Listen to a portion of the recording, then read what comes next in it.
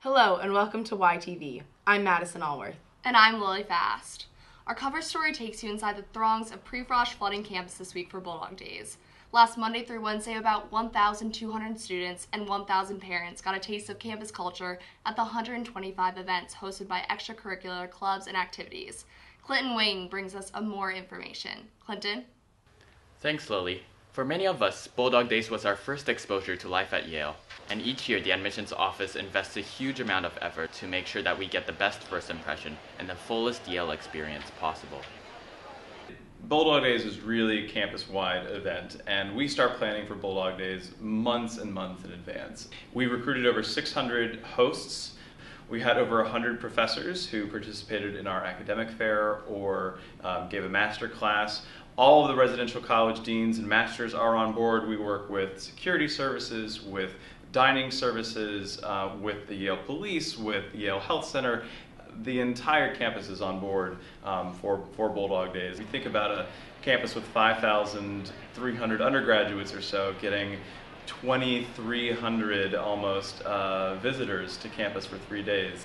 It puts a strain on a lot of systems. In recent years, the admissions office has been continuing to improve the quality of its events at Bulldog Days, including the Welcome Show and Extracurricular Bazaar, two of the key parts of the program.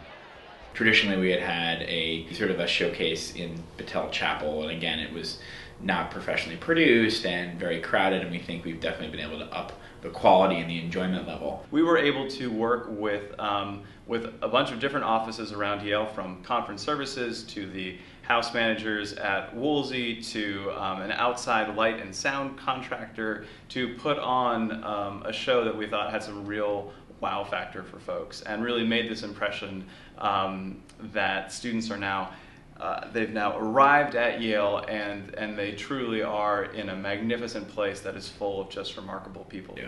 Traditionally, the Extracurricular Bazaar actually used to be combined with the academic fair in the Lamon Center, but that was incredibly hectic. And so we actually separated them out, and now the academic fair happens in the John J. Lee Amphitheater, and the Extracurricular Bazaar happens in the Lamon Center. This gives us a lot more space. It was actually traditional that there would be so much activity going on at the Extracurricular Bazaar that you couldn't even walk from table to table in half of the Lamon Center. Still, the admissions office emphasizes that their events are no replacement for the interactions that naturally take place between the pre-frosh and current Yalees. We know that the reasons that people choose Yale almost always center around personal interactions that they have with Yale students. I know that it's the students that are our best resource, and so our goal is not to script those interactions, and it's not to get even the right admitted student with the right Yalee. It's simply to facilitate the natural kinds of interactions that folks can have when they're on campus. And we are confident, really, that when our admitted students interact in candid ways, in unscripted ways, in natural ways on campus, the current Yalees are going to make a fabulous impression. The admissions office's investment in Bulldog Days certainly seems to have paid off, with parents and students alike saying that the open house has helped them lean towards choosing Yale. Just the campus, the people, it just seemed like an amazing place to be. This is making me very, very strongly want to go to Yale.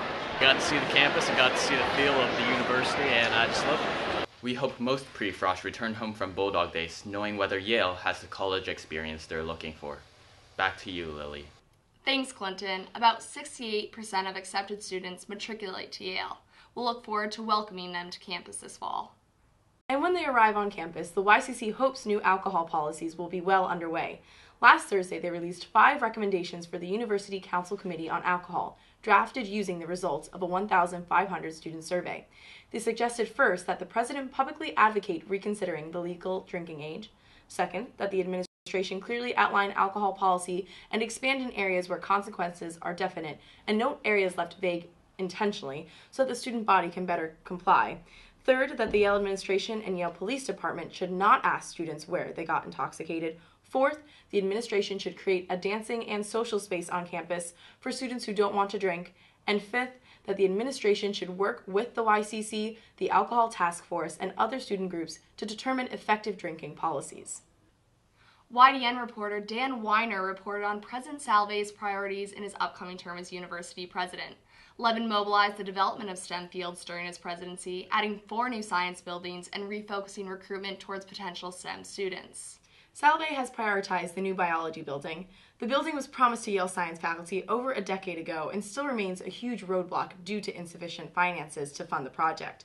Salve also wants to improve conditions within already existing facilities. Specifically, he wants to grow and recruit faculty for West Campus. As the campus opens up in the fall, the final budget will be proposed for the Beinecke Rare Book and Manuscript Library renovation. The library will be replacing 50-year-old equipment to keep books and manuscripts from deteriorating. This follows major renovations of heating, air conditioning, and humidity systems. Beinecke Director E.C. Schroeder declined to comment on when renovations will begin. Projected costs range from $50 to $70 million. Students, faculty, and researchers will still have access to the Beinecke's materials. These requests will involve advanced processing, but Schroeder promises that the process will be as seamless and straightforward as possible. This week, David Swenson, Chief Investment Officer and Professor, informed the news that he has no plans to leave Yale anytime in the immediate future, and he plans to resume teaching his investment analysis course in the fall. Swenson was diagnosed with cancer last year, forcing him to stop teaching investment analysis in the economics department. President Levin told the News Thursday that the entire Yale community hopes Swenson will return to full health and will be back to teaching next year. On Wednesday, Matthew Nemerson, President and CEO of the Connecticut Technology Council, announced his intention to run for mayor of New Haven. This expands the field to 5 candidates in a hotly contested mayor race. Kojo Murase and Jen Kramer have more on the story. Thanks, Lily and Madison. Now, earlier this year, Mayor John DeStefano Jr. shocked many when he announced that he would not be seeking re-election. With elections for a new mayor coming up in November, the race is already heating up. For months, speculation abounded about who would run in the Democratic primary for mayor. One of the names often mentioned was Board of Aldermen President Jorge Perez. But Perez didn't run, and the first person to file his candidacy was Sundiata Keita Zulu, a New Hallville plumber. Then, Ward 10 Alderman Justin Elliker declared that he would run for mayor. Since Mayor DeStefano made the unexpected announcement that after nearly 2 decades as mayor, he would not seek re-election, a slew of candidates have joined the race. Gary Holder Winfield, a Connecticut state representative who could not be reached for comment. Then Henry Fernandez, former New Haven Economic Development Administrator and current CEO of the consulting firm Fernandez Advisors. And Matthew Nemerson, President and CEO of the Connecticut Technology Council and former President of the Greater New Haven Chamber of Commerce. I have 35 years preparing for this at this local level, at the civic level, at the state level, and I've done a lot of national things as well. I think I bring a wealth of experience about how to govern a city. I have been at hundreds and hundreds of public meetings, talking with neighborhood meetings, block watch meetings, community soup night, whatever, you name it, I've been there because I want to be the type of mayor that people feel is accessible, that people feel they can talk with. We need a mayor who has the experience to be ready on day one. I've worked extensively in city government. I've worked extensively in New Haven city government. Was deputy mayor for economic development here. And I am ready to go on day one. We can't keep doing the same year after year. People get tired and fed up. And I'm fed up and I'm tired and I'm ready to make a stand. As one of the first to declare, Elliker is in the lead in fundraising, having raised over $55,000 in contributions. Elliker, Holder Winfield, and Keita Zulu are participating in the Democracy Fund, New Haven's public financing program that limits the size of individual contributions.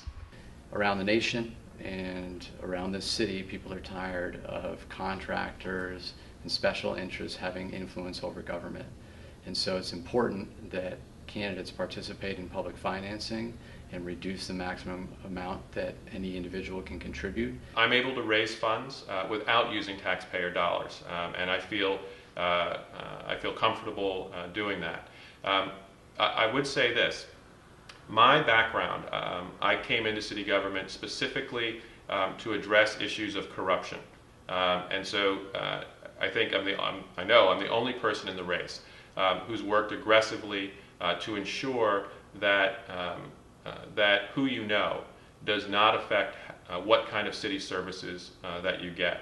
While Nemerson also questioned the effectiveness of the fund, he said that he would cap his campaign funds at $368,000. We may raise it in a slightly different way. We will limit ourselves, assuming all the other candidates stay within $368,000. For each of the candidates, resolving poverty and unemployment is a primary focus. And I want to open up 2 voc ed training schools for our students during the day and adults at nighttime, where they can learn a voc ed skill, get their GEDs, and become productive citizens of our society. The crime issues, the issues of lack of hope are because people don't have jobs. So we as a city need to make sure that we're doing everything possible to support and facilitate people getting jobs. I see the future of job growth in biotech, life sciences, and construction. I don't think there's actually one sector in New Haven that's going to be the growth sector. I actually think we have to have a different approach, which is that we need to be a city that's clearly open for business and that encourages entrepreneurs across the spectrum of opportunities. The only way that people get lifted out of poverty is if an outside force invests capital into some place near them that creates the opportunity for them to participate in building wealth. The good thing right now is that the world is awash in money. There are trillions of dollars in sovereign wealth funds from China to Singapore. There will soon be investment dollars flowing out of Europe because they seem to be in a bit of stagnation. Fernandez, Nemerson, and Elliker, who all attended either Yale's law school or School of Management, hope to maintain a measured relationship with Yale. While Yale is a big employer, Yale brings a tremendous amount of energy and wisdom. We also have a city that's full of wonderful people who are smart, hardworking, and the role of the mayor is to make sure that no institution, not Yale or any of our universities or any of our giant businesses or whatever the case may be, overwhelms the rest of the city. This is a situation where everybody has a gun pointed at everybody's head. The city cannot fail for Yale, and Yale remain a globally competitive, fabulous institution that's attracting people from around the world. On the other hand, the community does not succeed, and yes, unless Yale feels comfortable investing, expanding, and becoming an even larger and dominant institution. I ultimately believe you get more with a carrot than a stick. Yale needs to play by the rules like every other entity in the city, and that's an important thing, particularly when Yale's developing. But at the same time, there's huge potential for collaboration in the city with Yale. The candidates had the chance to discuss this and many more topics at Saturday's mayoral debate, hosted by the Yale College Democrats. As the primary draws closer, they hope to get their message out to New Haveners. The regular Joe, just like me, with ideas to step up to the plate and be a leader, be a mayor, be a governor, and change the direction that this country is going in. The coming era of New Haven is going to require tremendous partnerships where people will be sharing power, and I have the emotional and technical ability to do that. What this election will be about is attitude, it'll be about integrity, it'll be about new energy and a new direction for New Haven. It's about making a difference for New Haveners, but it's about doing that in a way in which we are all lifted up together, one city, that we all benefit from each other's success. So for now, candidates are still revving up their campaigns, hoping that come November, they'll be the ones elected to occupy this office. With YTV, this has been Kodro Marassi and Jen Kramer. Back to you. Among the people still speculated to join the mayoral race are Hill House High school principal Kermit Carolina, who formed an exploratory committee several weeks ago.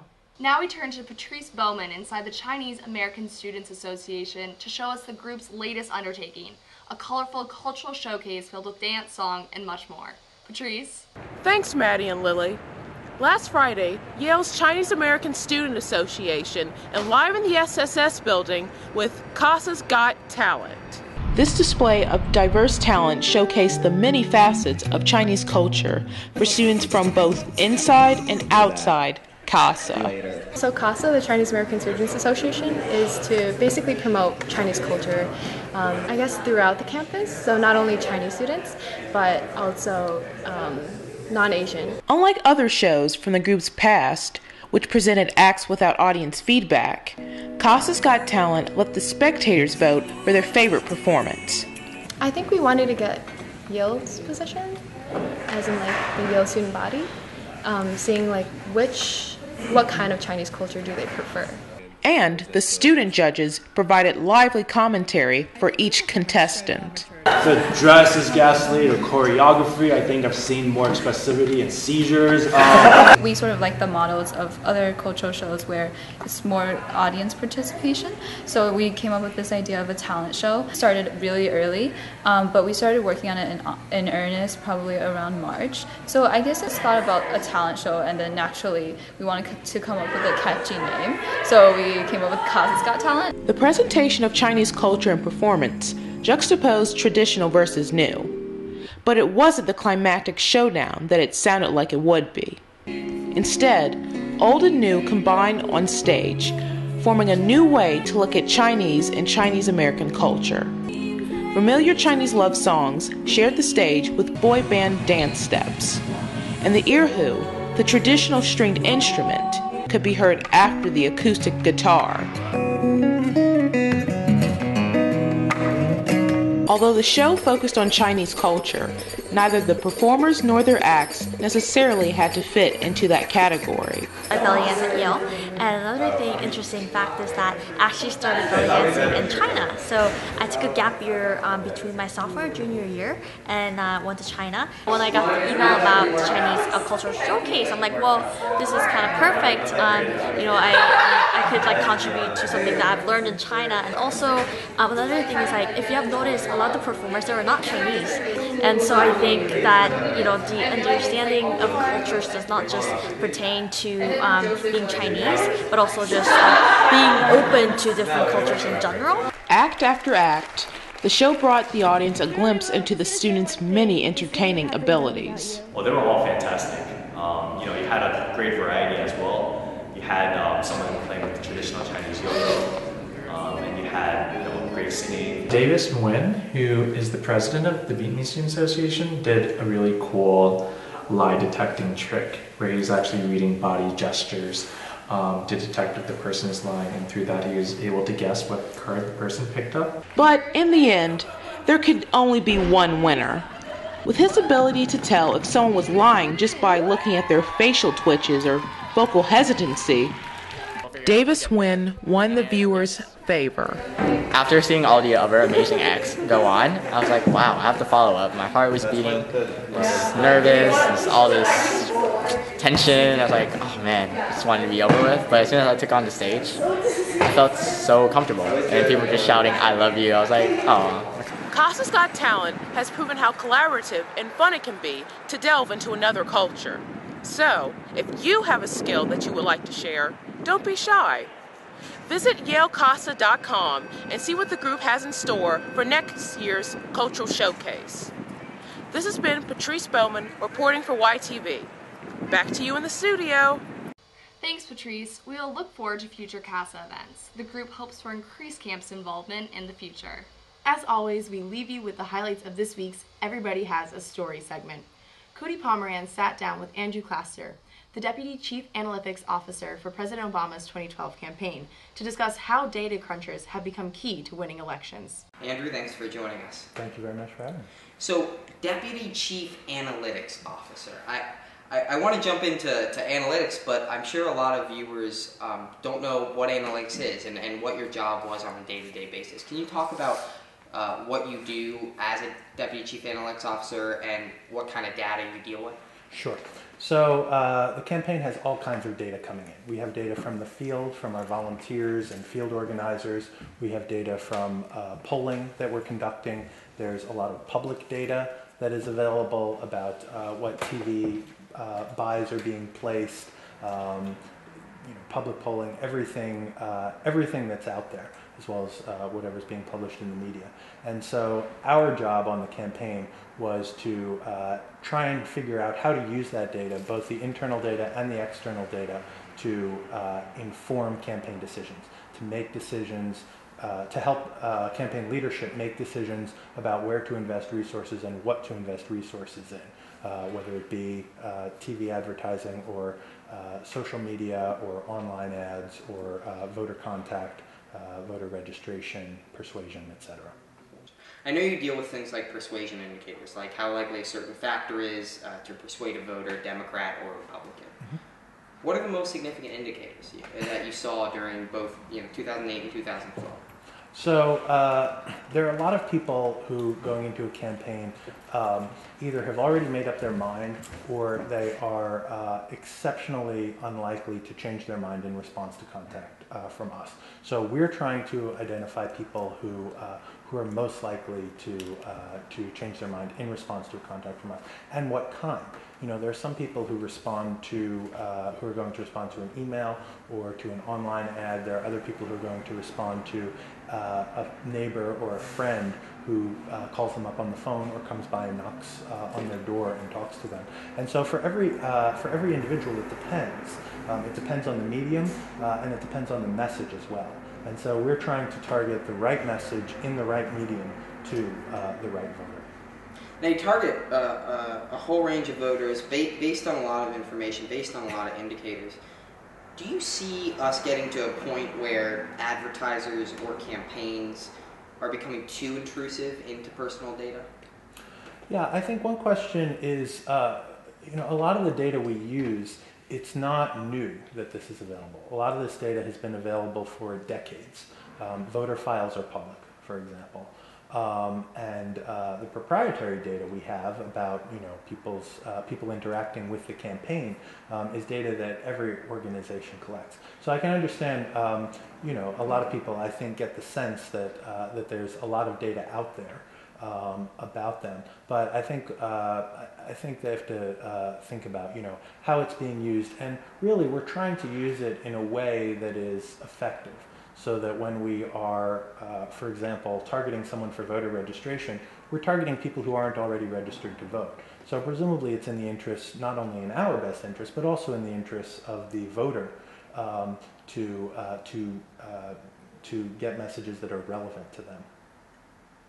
Now, when building an analytics staff, I know you guys were kind of called the geek squad of the Obama campaign.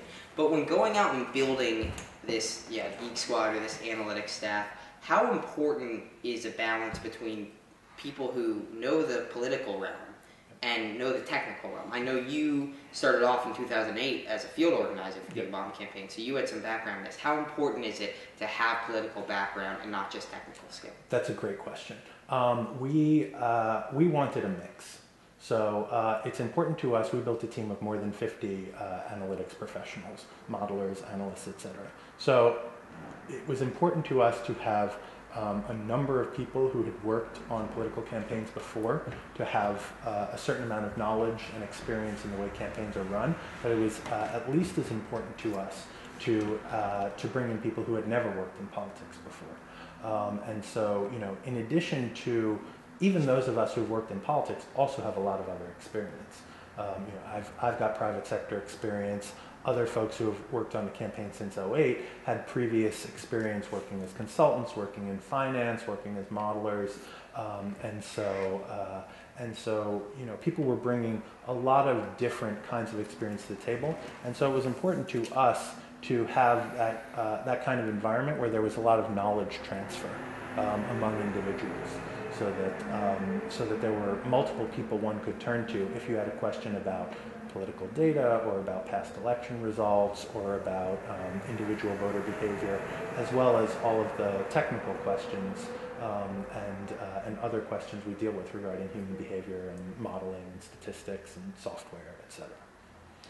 Andrew Plaster, thank you for joining us. My pleasure. Thank you. And thank you for joining us for this week's segment of Everybody Has a Story. Back to you in the studio. To watch the full interview, go to YaleDailyNews.com/YTV under Features. That's it for tonight. Thanks for watching YTV. We'll see you next Sunday at 5 p.m.